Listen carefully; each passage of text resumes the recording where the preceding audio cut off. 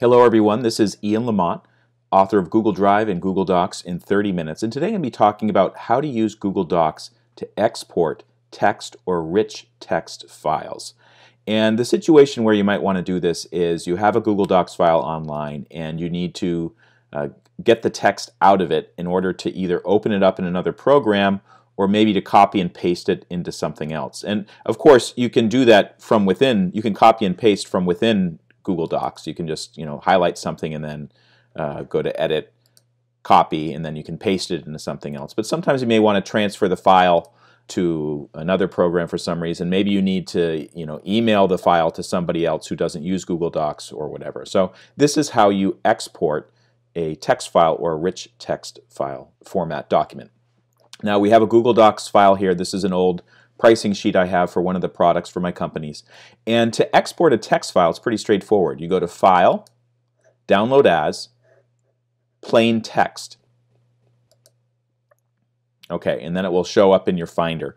And basically, this is what the file will look like. This is the same text file, and you can see that the formatting has all been stripped out. So I had different formatting for this.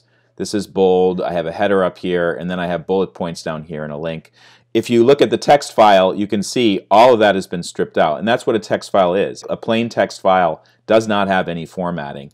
It's just pretty straightforward text. The bullets are converted into asterisks. The images that were in the original Google Docs file, and this is the header image that I had up here, it's just been left as a reference. And then there are no direct links in there. So that's the plain text file. Now let's take a look and see what the rich text file looks like.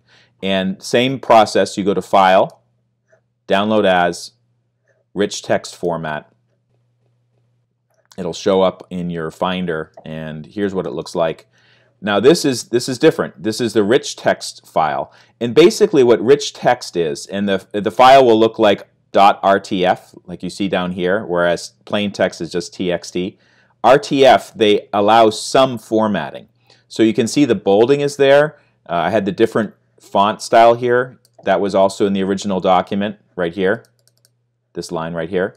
And then the bullets and even the links are preserved, but there's no header. See that? So in the original Google Docs file there was a header. That gets stripped out. Other types of specialized formatting may not be preserved in a rich text format document, but the good thing is that it gets the basic formatting. And for many people, that's all they want. They want the bold, they want the italics, they want maybe the special header, and they want the link. So RTF will do that. And then, of course, you can open up an RTF file in all kinds of programs. So maybe you have Microsoft Word, or you're sending it to somebody who uses Microsoft Word. They can open that up in Microsoft Word, and then they can start to make their edits either as a rich text format document or maybe as a .docx file. For more tips on how to get the most out of Google Docs and Google Drive, check out my book, Google Drive and Docs in 30 Minutes, available from in30minutes.com. Thanks so much for watching.